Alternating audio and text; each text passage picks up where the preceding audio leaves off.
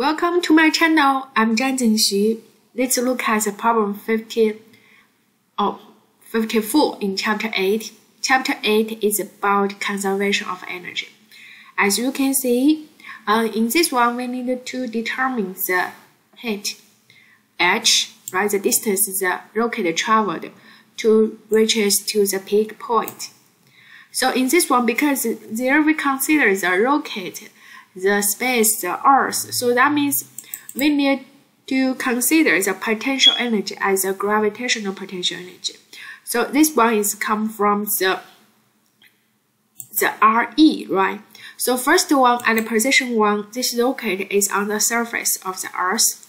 The initial velocity is v0, and then the initial distance is traveled, RE, agree, the RE.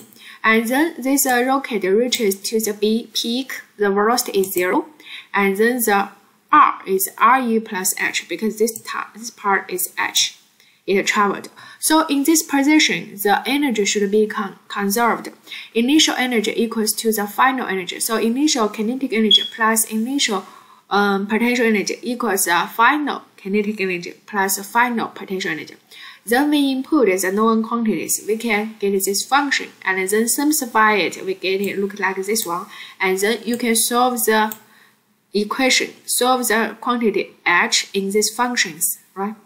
And the next one you need if the initial velocity is this one, can you find this h? Sure, very easy, because you can say I is given, g is a constant, m is given. M is a constant, so you just input v0 inside, you get the final answer. Thank you.